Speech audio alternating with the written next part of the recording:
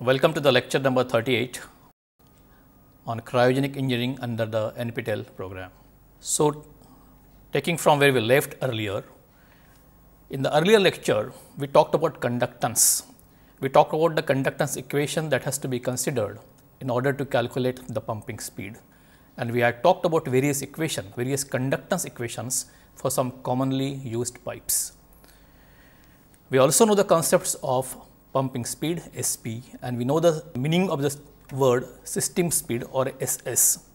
So, the pumping speeds will depend upon throughput and the pressure, the vacuum you get at the inlet of the pump, while the system speed is basically due to this conductance plus the pumping speed, and therefore, the system speed is going to be less than the pumping speed and it is equal to Q upon P, that is what actual vacuum you get, which is going to be less than the Pi value. Now, this SS and SP, the system speed and the pump speed gets related to each other, and we have seen this equation 1 upon SS is equal to 1 upon SP plus 1 upon CO, where CO is the conductance of the connector of the vacuum pump and the system to be pumped.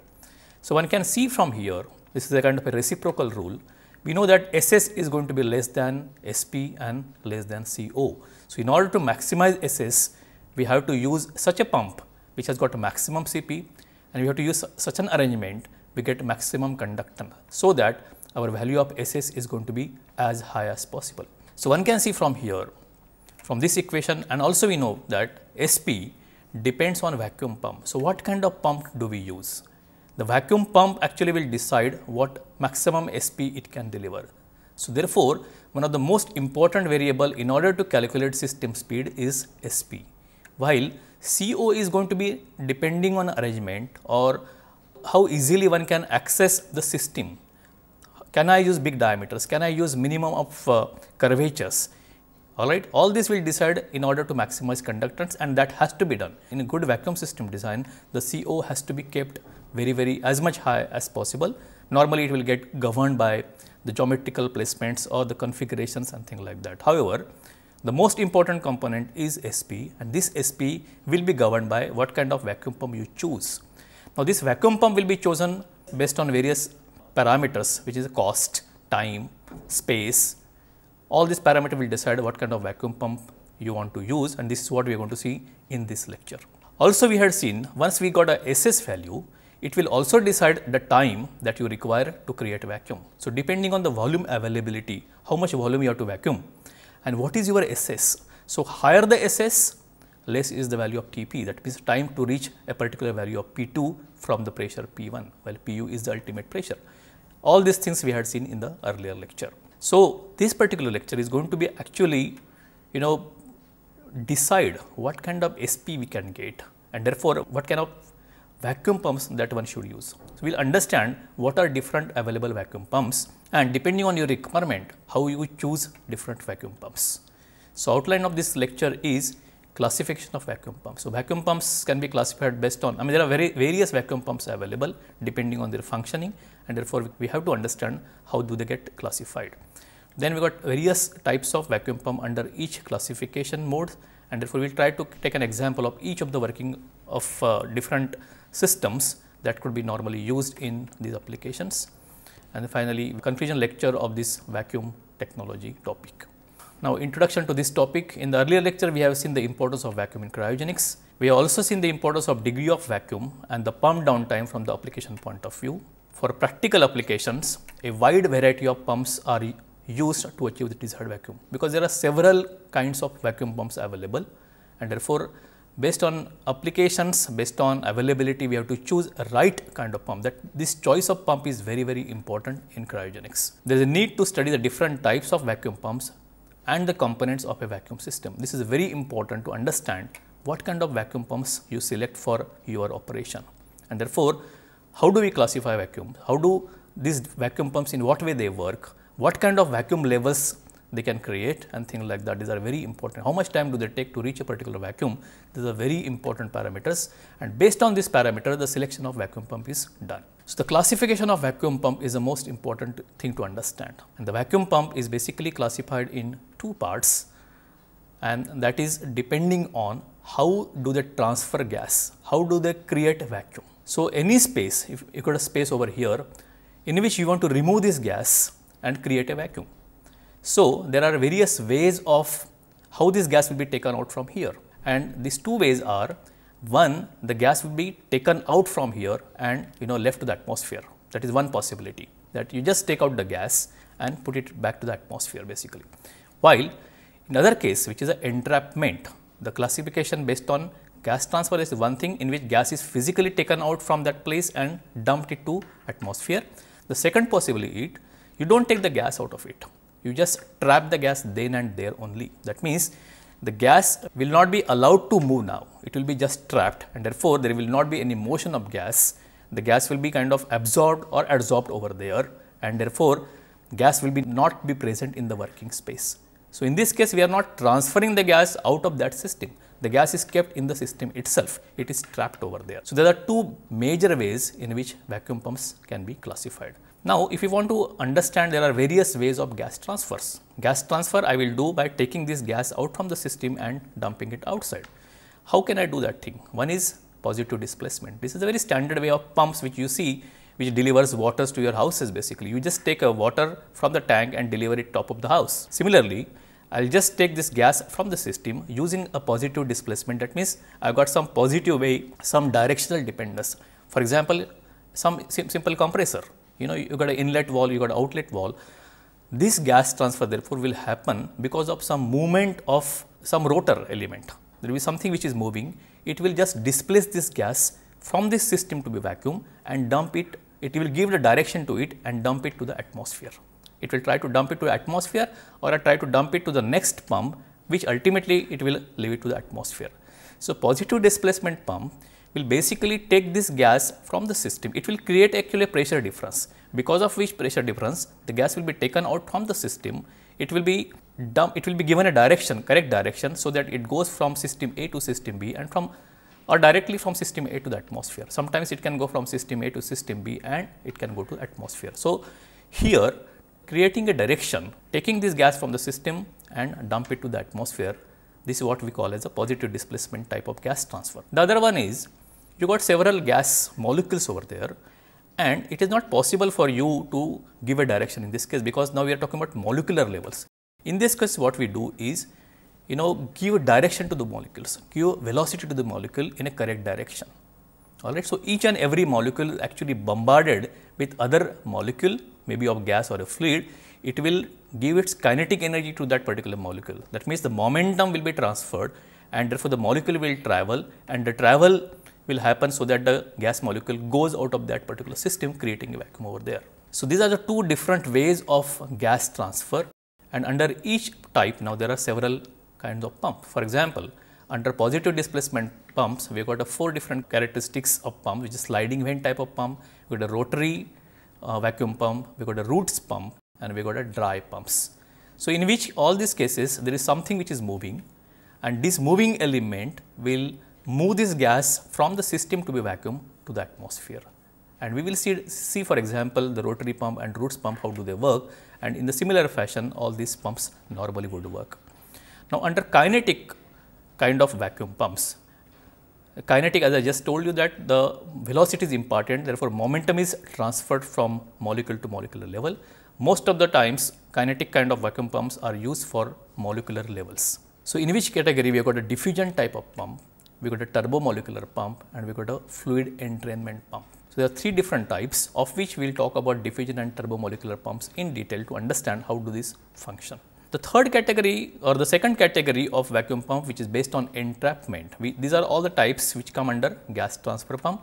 The second possibility is to have trapping of these gases. That means, the gases will not be physically taken out from the system, but they are trapped inside the system only. Under this category now, we got several types of pumps. Again, we got absorption phenomena, where the gases are just taken over and absorbed over like a sponge basically. So, the gases are retained over there only, they are just absorbed. Then the cryo pump, here the gases are, the temperature of the gas is lower to such a level that they get solidified. Alright, so they get sort of dumped over there, they can't move, and therefore, the vacuum gets created. Then we got a gator, where adsorption phenomena could be utilized, or there could be chemical action, because of which this gas molecule will cease to move and they will get kind of some chemical action may happen and they will get trapped over there. So, we got 3 different ways of having to trap this gas, and we got 4 different ways of having gas transfer by positive displacement style. Again, we saw that under the kinetic category, we got 3 different pumps. So, this is the overall classification structure. One has to understand, is it a gas transfer type or entrapment type? Naturally, you can't trap a lot of gases. You cannot trap a big number of gas molecules over there. So, there is a limitations, but the gas transfer can happen continuously, and therefore, this is the most acceptable kind of mechanism that is normally used in big systems. While entrapment is to improve the vacuum further. If you go to -5, to go from -5 to -6, normally trapping would be done. Now, let us see an example, how does a rotary pump work? We can see few examples like rotary pump, Roots pump, diffusion pump, turbomolecular pumps, cryo pump. These are the pumps which are normally used in most of the engineering applications. So, let us see how does a rotary vane pump works. So, rotary vane pump is a widely used pump in vacuum technology. In most of the applications, primary applications, rotary vane pumps will be used. It is mostly used as a primary pump for backing or roughing stages. That means you can get a -2 or -3 levels of vacuums, which are sometimes used as backing to other pumps, or you can get some rough vacuum of -2, -3, and then afterwards you can use different pumps. This is called as a vacuum kind of a pump, or you can create a rough vacuum with these pumps. And obviously, this pump falls under the category of gas transfer and positive displacement. It is what we just talked. So, it falls under the gas transfer category with positive displacement characteristics.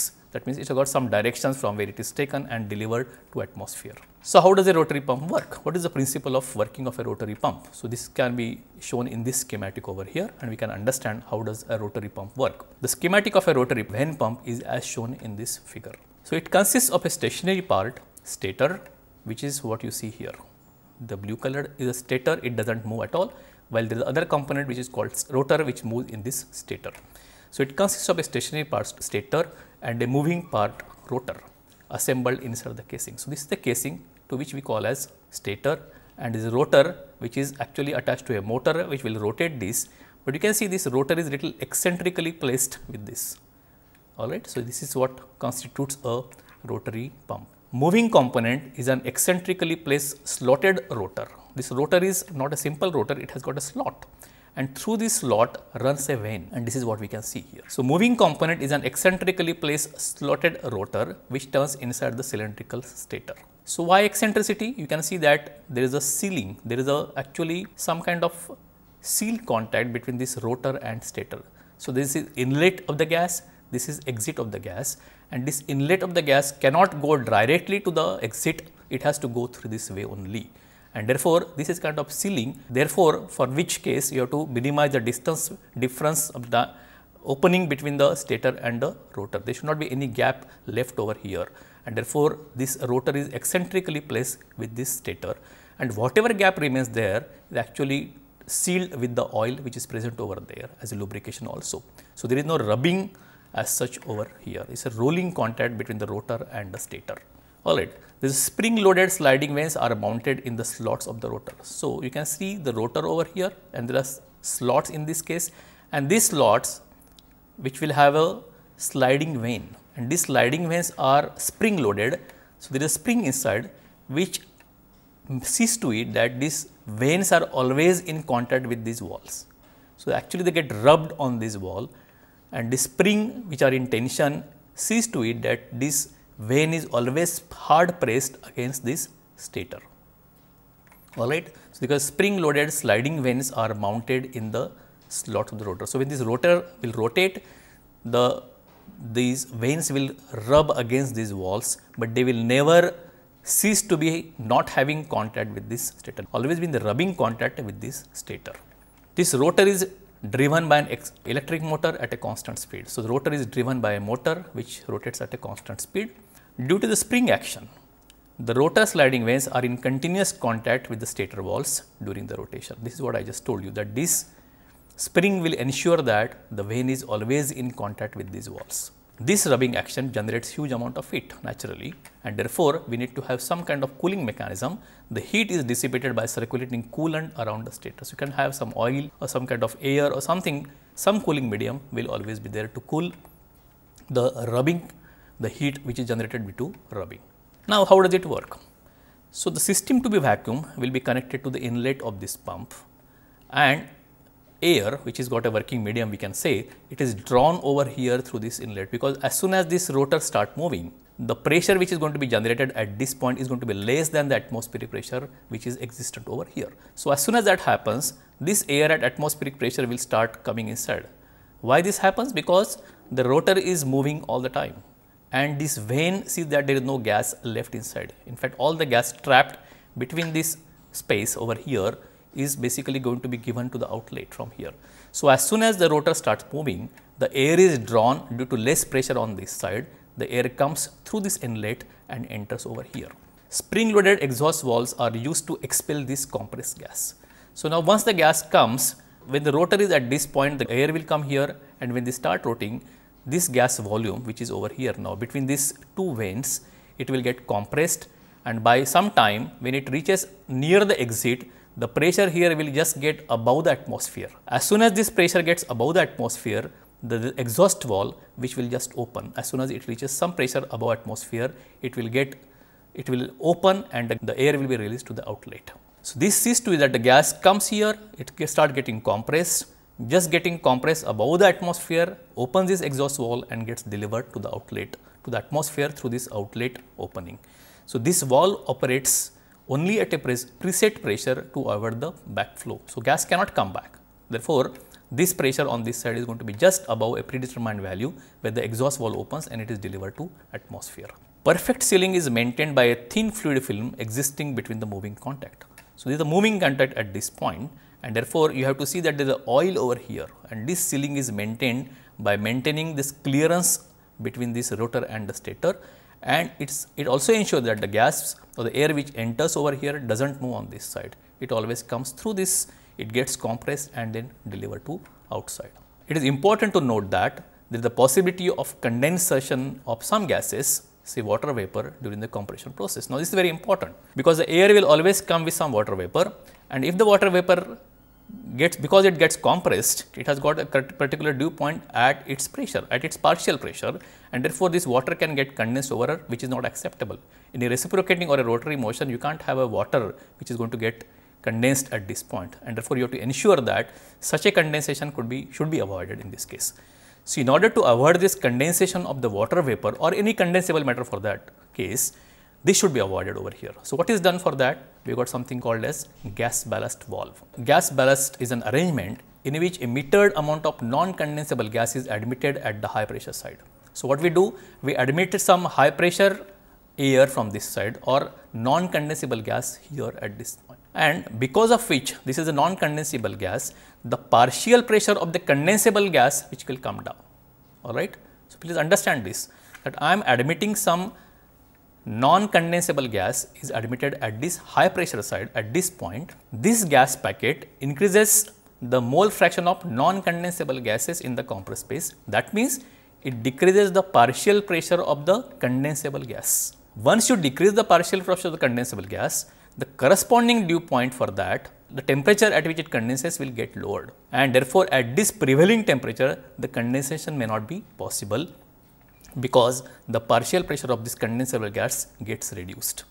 So, what is done to do this? We add some gas, increase the pressure of the non-condensable and decrease the partial pressure of the condensable gases, because of which now it can't condense anymore, and then therefore, it is delivered out in the gaseous form itself. This decreases the partial pressure of the condensable gas, all right, and therefore, as a result, the water vapor at this temperature does not condense. The very important function of the gas ballast, especially in a place where humidity is very, very high, there is always a good possibility that the water vapor is there in the air, and therefore, initially for some time when you start the rotary pump, for some time the gas ballast valve is kept open, the air is admitted at this point, and after some time when the moisture in the air gets removed, the gas ballast valve can be closed, or sometimes it can function throughout the operation of this rotary pump. So, these are the characteristic of the rotary vane pump. We can see the speed versus pressure. Alright, the adjacent figure shows the pump characteristic for single and two stage rotary pumps. The solid and the dotted lines corresponding to pumps. So, you can see solid line and a dotted line. The solid line is with ballast. So, as soon as you got a ballast, that means the ballast is on, you got a gas coming or the air coming from the outlet side, because of which your capacity goes down. So, you can't deliver low vacuum in this case, because you are adding some air deliberately from outside. While if you go without gas ballast, then you can deliver good vacuuming rate and you can come down to lower pressures also. At the same time, such pumps can be used in two stages also. That means the outlet of the first pump will go to the inlet of the second pump. In that case, your meter cube per hour, that means the vacuum speed can be increased. You got around 10 meter cube per hour in that case possible, and also that you can reach lower and lower pressures in this case. So, one can go for a two-stage rotary vane pump, one can go for a single-stage rotary pump, one can have the gas ballast on continuously. In that case, one can have these characteristics, or one can start the pump keeping the gas ballast on, and after some time when the condensables have been taken care of, then the gas ballast can be made off and one can then get good vacuum. That is what is shown without ballast. Alright. Two-stage or multi-stage pumps are used to improve the performance and the ultimate pressure PU of the systems. So, this is a way how the rotary vane pump will work, and this is the characteristic of the rotary vane pump with single stage and two-stage arrangement, or with and without gas ballast. This is what we have seen now. We saw the rotary pump. Let us see now the second pump, which is a roots pump. That is also normally used where you require high flow rates, or you want to reach lower vacuums in a very immediately. That means less time could be taken in those cases. So, a typical rotary pump, rotary roots pump would look like this. So, you got an inlet and outlet arrangement, and you got a two lobe arrangement. This is a lobe number 1 and lobe number 2. This kind of arrangement is done in a roots pump. The schematic of roots pump is as shown in this figure. It is often used for low and medium degrees of vacuum. So, roots pump are used at various places, but not for very high vacuum requirement. Most of the time the roots pumps are preferred in order to reach vacuum very fast, because the vacuuming rates here are much faster. The pump is best suited in applications where there are high mass flow rates. So, if you want to have very high mass flow rates, or you want to have a very big system to vacuum, one can use roots pump. Sometimes this rotary vane pump may not handle very high mass flow rates, or you may have to employ 2 or 3 pumps in those cases, while around 500 meter cube also can be handled by roots pump basically. It consists of, how does it operate now? It consists of 2 identical lobes, rotor mounted inside a casing, which you can see these 2 lobes. Actually, it has got kind of a 8 shaped over here. So, there are 2 lobes, we have got a 8 kind of geometry, and both these lobes are actually rotated in opposite direction. These lobe rotors are synchronized by an external gear mechanism and are connected to an electric drive. So, both of them are driven by using electric motor, and they are synchronized. That means they got a spatial relationship existing between their rotation, and this synchronization is done through some external gear mechanism. A fine clearance of 0.3 millimeter is maintained between the moving lobes and the stator. So, you can see that there is a very fine clearance between these two. Also, you can see there is a very fine clearance between the casing and this rotor, and at this point, and therefore, the fabrication of these lobes is very important. The cost of these pumps are relatively higher because of the fabrication costs also involved in them. The micro fabrication, that kind of thing which is required, the high tolerances that is need to be maintained, these are very important over here in this case. They should never touch each other basically. If they start rubbing on each other, then it will lead to some kind of failure of the roots pump. As a result, these pumps can be operated at a very high speed. Now, the fact that there is no rubbing contact, in the earlier case there was rubbing contact of vane. Now, the fact that there is no rubbing contact, there is always some clearance, they can rotate at a very high speed also, and this high speed is responsible to have that its ability to handle very high mass flow rates. So, actually they will never basically have a rubbing contact, they can move freely, and therefore, we can operate these at very high speeds, and this is a very important characteristic of roots pump. The lobes are rotated in opposite direction with respect to each other. This is what you can see. So, basically it will take this gas from inlet and deliver through this to the outlet, and during which it will get compressed. The gas here also you can come, the gas can come through this also, and the gas will be delivered from inlet to the outlet, from the system to be vacuum to the atmosphere. The gas is displaced from inlet to outlet, maintaining a pressure drop. So, the movement of the gas is basically going to happen because of the pressure drop that exists across the inlet and outlet. Alright, and the gas is going to get compressed while traveling through this, and normally the compression ratio could be of the order of 10. Sometimes if you want to have high flow rates, for example, or if you want to create low vacuum, a backing pressure is necessary on the outlet side, before the operation of the pump, so that you can create a kind of a pressure difference across, and these pumps can be put into operation, and then by which you can really reach lower vacuums also. This is needed to prevent the overheating. Sometimes when there is no flow occurring, there is no delta P across, then it can create a lot of heat over here, because of the motion, the gas is getting compressed, but gas is not moving. The gas will move only when the pressure difference exists across the lobes basically. So, in this case you can have a very high heating over here. This is needed to prevent, and therefore, when the gas starts flowing, the gas also does cooling. So, it is not good to have the gas just moving over here. Gas has to transfer across here, and during that time it cools these lobes also, alright. So, the viscosity of the gas also plays a very important role in creating heat in the Roots pump operation. The overheating of the casing results in thermal expansion. If that happens, it will result in thermal expansion of lobe rotors, and thereby the possible contact between the moving part, and this should be avoided. If this starts having contact between these two, this can't move, and it will result in failures of Roots pump. It is important to note that against this high mass flow rate, one has to compromise on vacuum level. So, if you got a very high mass flow rate, you will not get good vacuum. You cannot get a very low vacuum case in that case. You can get rough vacuum, and you can have very high mass flow rates in the Roots pump. That can be seen from here also. This is the Roots pump's characteristics. You can see that the adjacent figure shows the pump characteristic for a single stage Roots pump. Initially, the pump speed AC increases steadily. So, as the pressure vacuum increases, the speed will increase, it reaches to a maximum value, and after the vacuum is created, if you further increase the vacuum level, the pumping speed decreases in that case, alright. So, one can operate at a very high speed at this point, but you get less vacuum in this case. So, one has to see a compromise between the pumping speed and the kind of vacuum. If you want to have very high vacuum, then the pumping speed is going to be comparatively less. With the further decrease in the pressure, the pumping speed goes through a maxima and then decreases. So, you have to decide at what pressure you want to operate. If I want to operate only at 10 to the power minus 1 millibar, then I am going to have a very high pumping speed, and therefore, this is where almost 100 meter cube per hour, or you can go to 200 meter cube or around 500 meter cube per hour also, which is a very high speed as compared to that of the rotary vane pumps. And therefore, Roots pump are normally used in applications where very high pumping speed is required at relatively low vacuum levels. Alright, so this is what we talked about Roots pump. So, we have just now talked about rotary pump under the positive displacement, also we talked about rotary pump.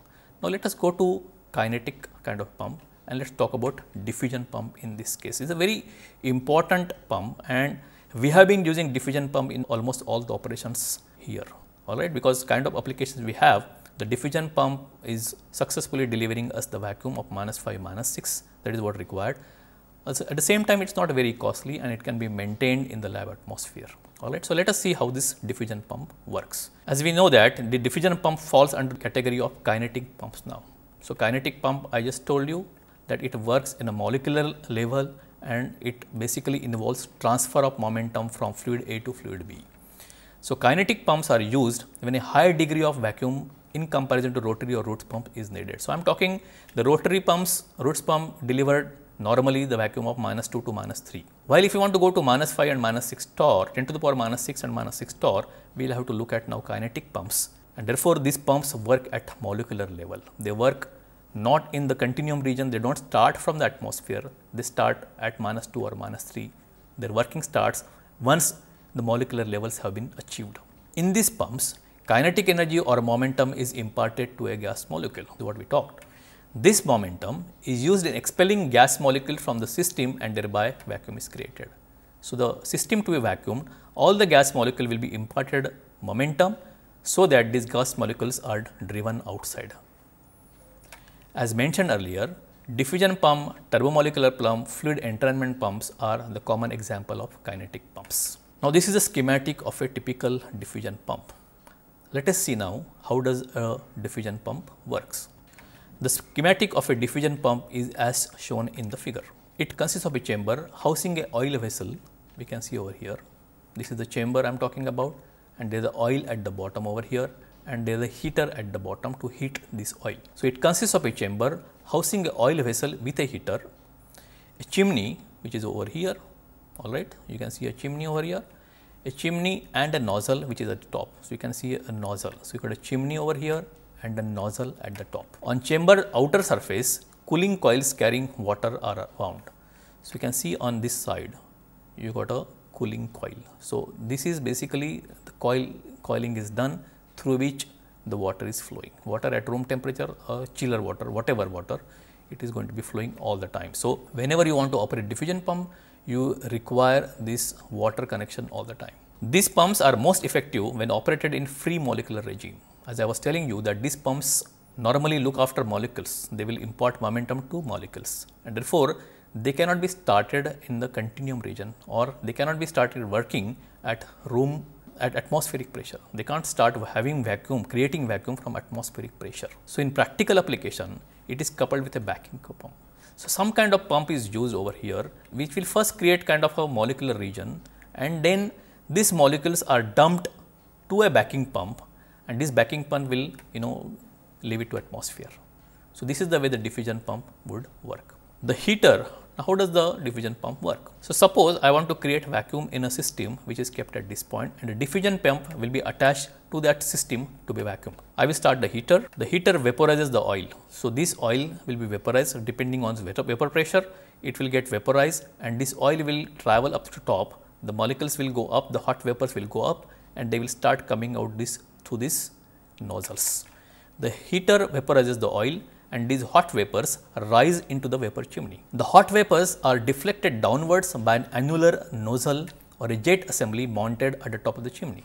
So, you can see the nozzle at this point, and the hot vapor will go up, and they will come at a very high velocity when they travel through these nozzles, and that is the work these nozzles would do, or a jet assembly would do. This jet moving downwards at supersonic speed imparts momentum. These vapors which come out of this actually will impart momentum to all this gas molecule present over here. The system to be vacuumed over here, and there is a gas all around here, and when this gas comes out, this gas will impart momentum to all these molecules here, and therefore, this molecule will be given direction, and this molecule will be traveling, and they will hit these walls. These vapors moving downward at supersonic speed imparts momentum. This jet of the oil vapor which is coming out, it will impart momentum to randomly moving gas molecules in the chamber. So, you got a gas molecule which is moving here, and this jet of the water vapor will impart momentum to these molecules, and they will give direction to this randomly moving gas molecules. This momentum deflects the molecule toward the pump outlet. This is the pump outlet. So, all these gases will try to come towards the pump because the momentum has been given by this high velocity jet. In other words, this momentum gives direction to the randomly moving molecules toward the pump exit. Now, having delivered them to this, there is a backing pump which will take these molecules at this pressure and deliver it to atmosphere. It will compress this molecule to dump it to the atmosphere. So, the backing pump is very, very important because the diffusion pump works in a molecular region.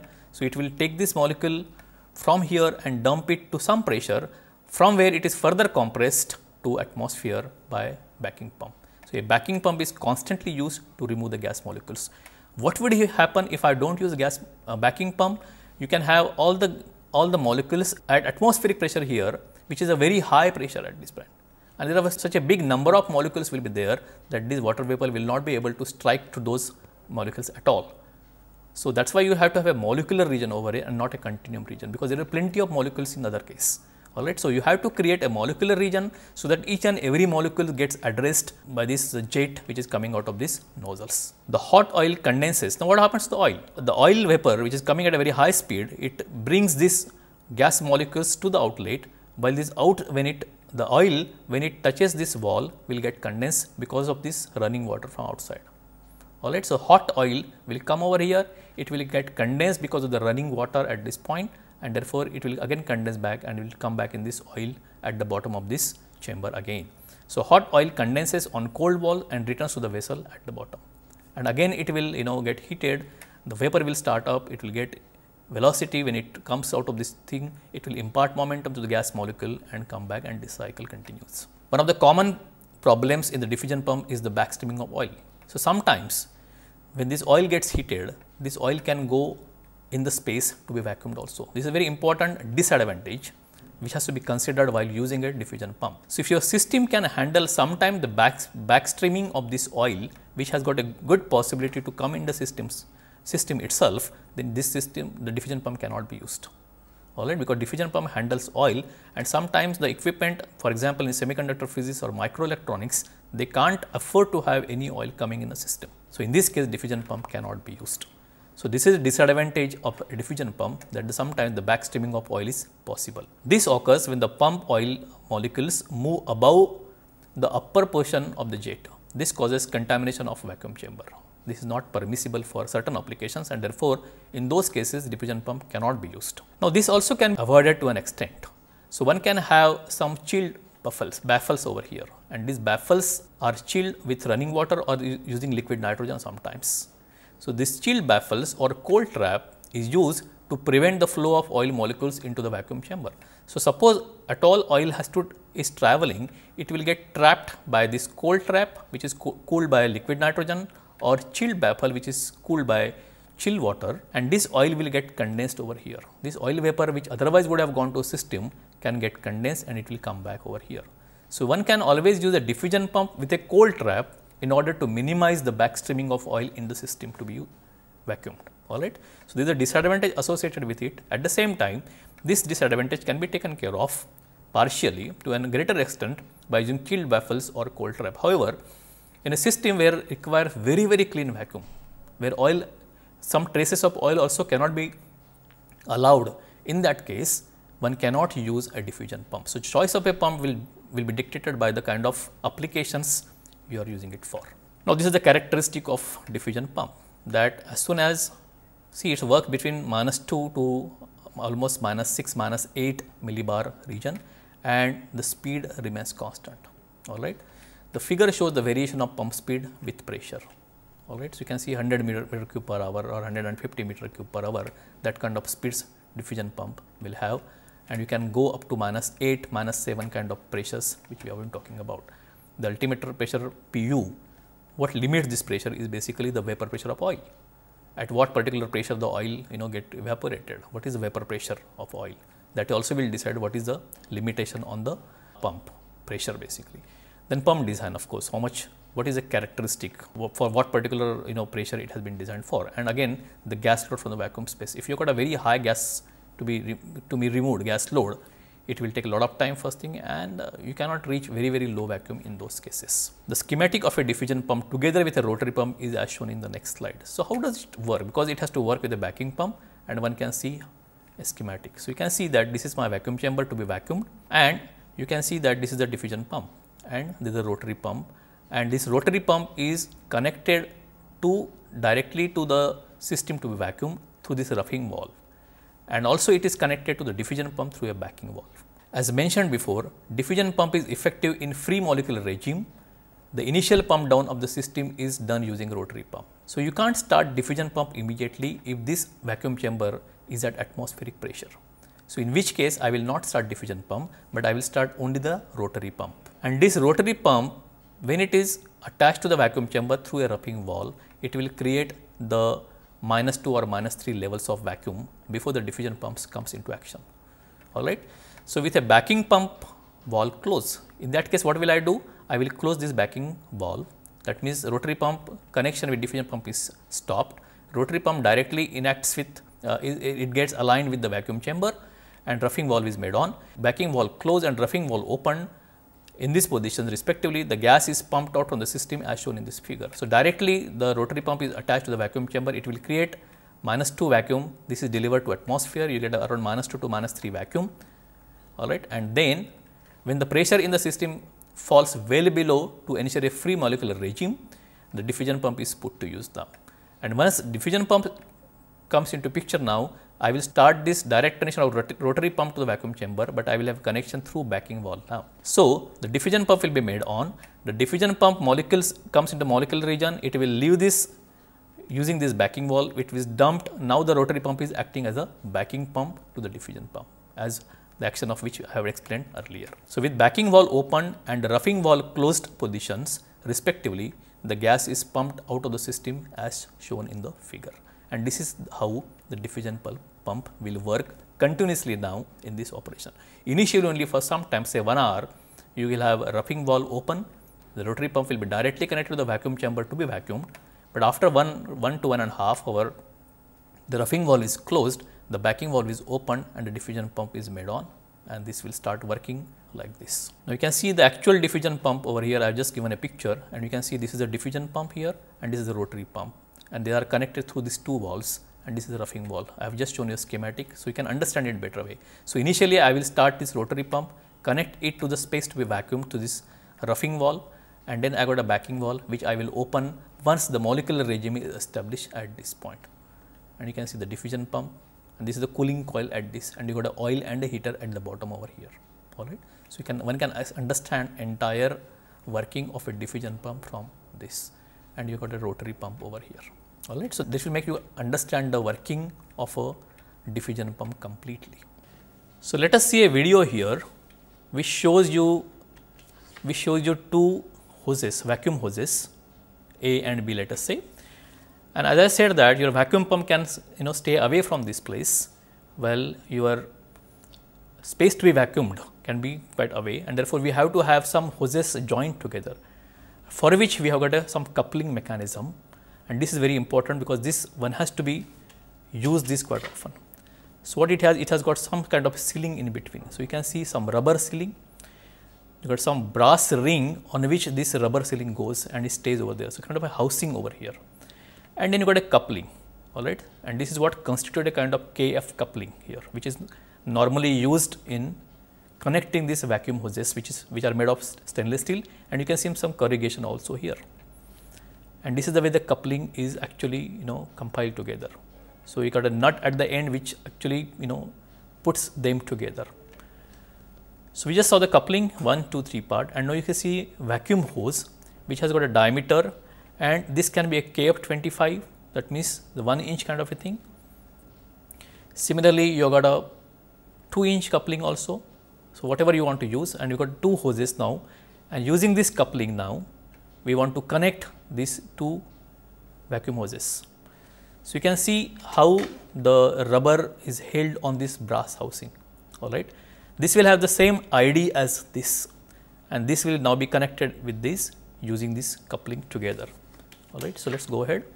So, this is my sealing, this is the way you press it now here. So, this will have a ID matching over here, the internal diameter will match with this, all right, as you see. So, this is in perfectly aligned with this vacuum hose on this side and the vacuum hose on the other side also. So, I can put them together, and now this coupling will hold all these three elements together, vacuum hose 1, vacuum hose 2 and the sealing material together. So, this is the way a KF coupling would be assembled, and this is what will be used everywhere in all the cryogenic experiments. And therefore, the conductance of the entire connection now will change because you have got two lengths brought together because of various reasons. And this is the way the two hoses of 1 meter lengths will be connected. At the other end you got a pump, and the other end you got, let us say, some vacuum jacket, of which you have to take a vacuum basically. And this is the way the two vacuum hoses will be connected without having any leak through this, with perfect sealing mechanism, all right. So, this is our classification table, and having seen how the diffusion pump works under the category of kinetic kind of pumps, let us see now how the turbomolecular pump works, because these two pumps are normally very widely used under the kinetic category, so as to obtain a vacuum level of -6, -7 of these sorts basically. So, let us see how this turbomolecular pump works. The schematic of a turbomolecular pump, normally it is referred to as TMP at in a short form. A lot of people will call it as use a TMP. So, a turbomolecular pump is normally called as TMP in colloquial language, and this is the way it works. So, you got a arrangement like rotor, stator, rotor, stator, rotor, stator, like that, and the rotor stator would look like this. There are blades which get identified as rotor, there are other blades which get identified as stators, and they got several rotor stator arrangements. The gas is transferred and delivered to the vacuum pump, and this is how a turbomolecular pump works normally. So, a turbomolecular pump consists of alternate layers of stator and rotor discs. The rotor rotates at a very high speed. The stator remains constant, stator will not move, while the rotor will start moving, and the rotor rotates at a very high speed. typically of the orders of 27,000 RPM and above. They are working at 60,000, 70,000, 1 lakh, that kind of RPM. Higher the speed, better it is, because as I told you, this is a kinetic category and is a transfer of momentum. So, depending on the gas molecular size and depending on the kind of speeds they get, the mass into velocity, is a momentum is going to be created because of the mass into velocity. The typical gases which we use here could be air, nitrogen, helium, and each gas would have its own mass. To this mass now we will give a momentum by giving a velocity, and therefore the velocity has to be as high as possible. So, speeds at which these people work, the turbomolecular pump works, is going to be very, very high, as high as possible, that is possible from design point of view. So, higher the speeds, higher the momentum. Higher the gas molecular size or mass, higher is the momentum. So, helium for example is a very light gas, a very small size molecule, very small mass, and therefore momentum transfer in that case is going to be less as compared to that of nitrogen. Alright. So, one has always TMP will be specifying the flow rate with respect to a particular gas, because the particular gas has got a molecule will have a particular mass, and therefore, it is very important to see that normally TMP or diffusion pumps where momentum transfer happens, the speeds are mentioned in terms of nitrogen or a particular gas. Now, here we got a various blades, the rotor blades, the stator blades, the rotor blade and the stator blades, and the blades are mounted at an optimum angle. There is an angle over here which ensures that the space to be vacuumed, the gas is going to move in downward directions. The molecule will strike against these blades, it will given a direction by the stator blade, again it will give a momentum by a rotor blade, again the direction will be given by stator blade, in order to see that molecule will not go back, but is always going down to the backing pump. So, the direction is given by the blade angle, and the blade angles have to be correctly designed, manufactured optimum angles. And these angles are have to be ensured that they correctly exist on rotors as well as static blades. Both the blades will have to have correct angle. This high speed rotation imparts momentum to the gas molecules upon collision with the rotor disc. So, what is happening? This rotor is moving very, very fast, and the gas molecule will come over there, and this gas molecule will collide on the rotor discs, and during this disc the momentum of the rotor will get transferred to the gas molecule, and it will get velocity, because of which it will go to the stator, and again the stator will give direction. Again on the next rotor stage it will get a momentum, and again it will give a direction, and in such a way that the momentum is imparted in every rotor stage, while the stator stage ensure that it goes in a correct direction, and ultimately it will go through a backing pump. The high speed molecules are directed toward the exit using the stator discs. These two adjacent discs are often called as a stage of a TMP. For example, one rotor and one stator will constitute one stage. So, you got a one stage, stage number 2, stage number 3, stage number 4, and normally 6 to 7 or 8 stages could be there for a given TMP, not more than that. Alright. What is most important, you can understand that first requirement is that they are rotating at very high speed. The rotor is rotating at a very high speed, and the second is the fabrication of these blades. The angle at which each stage is kept. Every stage the angle will be different. Every stage the compression ratio will be different. Alright. So, the gas will come at -5, and by the time it comes to vacuum pump, the gas will be at -2 or -3 in these cases. This is very important, how this blades design will change across the stages, what the angle will change, and therefore, correct angle, correct fabrication is very important aspect of TMP. The fabrication requires a lot of skills, because of which you can understand the cost of the TMP also is exorbitantly high as compared to the diffusion pump. A TMP has 6 to 7 stages depending upon the level of vacuum required. These pumps are more efficient in free molecular flow regime. Again, as you know, diffusion pump, they also work in a free molecular region, and therefore, you have to have a backing pump in order to take the gas and again dumping it to atmosphere ultimately. So, the TMP would deliver from -6, -7 to -2, and from where rotary pumps will take over as backing pump, and they will deliver it to atmosphere ultimately. They are often backed up by mechanical pumps or a rotary pump. A lot of developments are happening because they are moving at such a high speed. The bearings of TMP pump, alright, the balancing of TMP pump are very important research activities, research topics. The latest development TMP include replacement of oil bearings with dry non-lubricant bearing. Alright, so you got to have lot of magnetic bearings are there, non-contact bearings are there. Static bearing, dynamic bearings are the very important happenings, research activities happening in the design of turbomolecular pump. And a typical turbomolecular pump is shown over here, and you can see that there is a rotary pump on this side, and there is a turbomolecular pump which houses all the stages here. Alright, so you got a turbine stages which are housed over here. You got a rotary pump which is kept at this point. So there is a kind of a backing pump, and ultimately it is left to atmosphere. This is the way the TMP works. Let us come now next kind of thing, which is I am just going to give an example of entrapment kind of a vacuum pump now, and therefore we can see under this category we can see how a cryopump works. So we have seen now gas transfer type of pumps, we will see entrapment, and under entrapment now let us see how does a cryopump work. Now how does a cryopump work? Cryopump basically works in lowering of temperature and seeing to it that the gas vapor pressure is brought down. That means the gas ceases to be in gaseous conduction, the gas gets actually frozen down because of the lower temperature that is generated by a cryopump. So for example, if I am at 100 Kelvin, it ensures that water is at very low vapor pressure now. It is as low as -9. That means it's not non-existent at all. Alright, that means all the moisture in this case is completely frozen now. This is not in gaseous stage at all, and therefore there is no gas existent over here. If I come down to 20 Kelvin, you can see that water, xenon, oxygen and nitrogen, all of these are below -9 kind of a vapor pressure. That means these gases have got frozen if I got a 20 K surface exposed to these gases. So at 20 K now, what are the gases over there? There are neon, hydrogen, helium. This cannot be taken care of.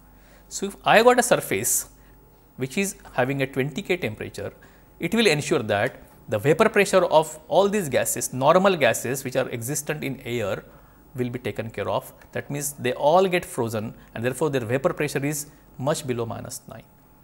Alright, and this is the basic principle on which cryopump works, that can you lower the temperature of the space, therefore all the gases in that space will get frozen down, and that means they get cryo pumped. Alright, this is what a principle of a cryopump is. The adjacent figure shows the variation of equilibrium vapor pressure with temperature for different gases. When the temperature is less than 20 Kelvin, the vapor pressure of gases other than helium, hydrogen and neon, are close to -9 millibar. That means you can get a vacuum pressure of -8, -9 easily, but neon, hydrogen and helium will still be in gaseous phase over there. But they are, as you know, they are rare gases basically, but you can't take care of neon, hydrogen and helium. At 20 K, their pressures are very high. They could be at 10 to the power 3 millibar kind of pressures. So typical cryopump looks like that. It consists of a 2-stage GM cryocooler. So you can see a 2-stage GM cryocooler which works in a closed cycle manner. You can have a compressor running this cryocooler. The first stage of this cryocooler delivers around 70 Kelvin. The second stage of cryocooler delivers cooling effect at around 20 Kelvin. And this works on a principle normally of GM type machine, which we have seen already. How does it work? The schematic of a cryopump is as shown in this figure. A 2-stage cold head unit produces temperature of 70 Kelvin and 20 Kelvin at first and second stage respectively. Adequate shielding and insulation is provided to avoid various heat inleaks. This pump can reach pressures as less as 10 to the power -10 torr, which is very good. So you can see now here, the first stage is connected to this louved radiation baffle. That means this baffle is kept at around 70 Kelvin, and the space to be vacuum will be exposed over here. When the gas comes inside, whatever moisture is there, because this is 70 Kelvin, this moisture will be trapped, it will get frozen down. And we know that at 70 Kelvin now, all the moisture is taken care of. Now the second stage, you can see there is a shield over here, and this is at 20 K surface. So when this gas comes down, the remaining oxygen, nitrogen, xenon, etc. will get frozen down on this. And therefore, at this 20 K, this 20 K shield will take care of the other gases other than moisture, while this 70 K shield which is connected to the first stage, it will take care of water vapor. As mentioned earlier, all the gases except helium, hydrogen and neon are frozen at 70 K baffle and 20 K cold head. So 70 K baffle and 20 K baffle will take care of all the gases except helium, hydrogen and neon.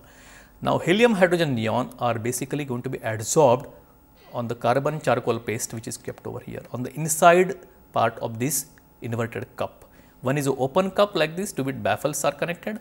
One is a closed inverted cup, and the inside part of this is going to be having a charcoal paste on this, on which helium, hydrogen and neon will get adsorbed. So all these other gases also can be taken care of by this adsorption technique on the activated charcoal. The gases like helium, hydrogen, neon are adsorbed onto the charcoal provided on the underneath of 20 K shield. And this is the way cryopump will take care of almost all the gases in this case. And this is the way it works. Hence, it is clear that the pumping speed of this pump is directly proportional to the surface area. More the surface area, you can have more gases that could be adsorbed or that could be trapped in this case. These pumps are self-contained, hydrocarbon free and are cooled by a two-stage cryocooler. So, there is no oil business over here, and therefore, it creates a very clean vacuum, and this is the way they can be really used in application like semiconductor physics, microelectronics. Cryopump is a very acceptable pumps in this area because they deliver very clean vacuum. There is no oil like what it is in diffusion pumps. Now, there are several other pumps called, I will not go into detail, but Gator pumps, sputter ion pump, sublimation pump, adsorption pump, and I would like you to go through the working of these pumps. They all come in kind of entrapment pumps that also could be sometimes used. The pump selection is governed by various criteria, and there are criteria. What is the working process? What kind of pump do you want to use? Do I want to rotary pump, diffusion pump? As I said, we have got a clean requirement of vacuum, I should go for a cryo pump and things like that. So, working processes, ultimate pressures required, total volume, surface area of the chamber to be vacuumed, outgassing rate of the operating pressure. So, is there outgassing possibility? Is there a painting on the inner part? Is there some coating on the outer part? All these things have to be seen. Pump down time required, that is also will decide what kind of pumps that could be used. Dimensions, weight, vibration limits and cost also will decide what kind of pumps to be used. And there are sometimes special requirements like hydrocarbon atmosphere, reactive gases, bake out, which will also decide what kind of pumps do we select in these cases. So, what we have seen in general is various pumps, and various pumps have got different operating ranges. If I want to operate from here to here -2, I can select only rotary pump. So, the adjacent figure will show the operating ranges of different vacuum pumps. So, for example, if I want to work from -2, I will have a mechanical or single stage vacuum pump, and if I want to go up to -3, I can have a two-stage mechanical vacuum pumps. If I want to go below -2 up to -6 or -8, I can go for diffusion pump. That means, I will require a backing pump in order to reach up to -2 first. This is what we have seen earlier, and then I got different ion pumps which can take me down to -10 levels of torque, and then I got various other pumps like sorption processes which can bring to -6 pumps, and there are other pumps like cryo pumps which can operate from -3 to -10, giving me clean vacuum. Several other pumps are there, all of them will have their operating ranges, but what is important to see is what kind of pump to be used and what criteria of that should be used has to be understood with the working of these pumps. So, let us summarize what we have learnt in this particular topic. We have found that heat inlet is minimized by having vacuum between two surfaces of different temperatures. We also defined a number called Knudsen number, which is lambda by d. Based on this Knudsen number, we have flow regimes as continuum flow when Knudsen number is less than 0.01. We got a mixed flow when the Knudsen number is between 0.01 and less than 0.3, and we got a free molecular flow when Knudsen number is 0.3. Lambda by it basically determine the ratio of mean free path to the characteristic dimension d, and the lambda is defined as the length between the two subsequent collisions of the molecules. The various conductance correlations we had understood. The conductance correlation for a few pipes and pipe joints are given in the lectures, and we found that based on these correlations we can calculate conductance, based upon which we can calculate the pumping speed and the system speed.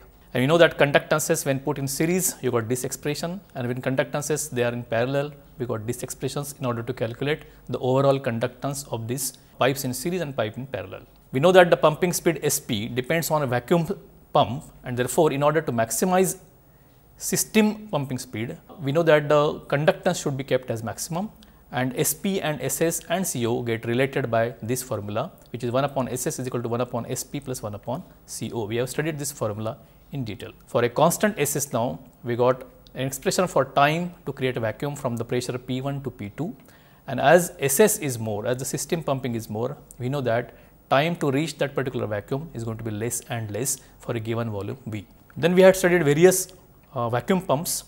We know that the rotary vane pump is widely used for backing or roughing stages. It is a positive displacement pump. Roots pump is often used for low and medium degrees of vacuum. It is best suited for high mass flow rates when you want the low vacuum to reach very fast, or we got a very big volume to be vacuumed. Then we know diffusion pumps are most effective when operated in free molecular regime. In practical application, it is coupled with a backing pump. Then we got TMP or a turbomolecular pump. It consists of alternate layers of stator and rotor discs. These pumps are more efficient in free molecular flow regime as diffusion pump. Then we got a cryo pump which gives us clean vacuum. When the oil is a question, always a clean vacuum is preferred using cryo pump. So commercially available cryo pump has normally a 2-stage GM cold head or a cryo cooler, which first stage around 70 to 80 Kelvin, while the second stage will be around 15 to 20 Kelvin temperature on these 2 stages of this cryo cooler. And based on the temperature generated on this first stage and the second stages, various gases will be getting frozen on these surfaces. The vacuuming process involves freezing of the gases onto this cold end and the vacuum is generated. This is in short the summary of the entire vacuum topic. Thank you very much.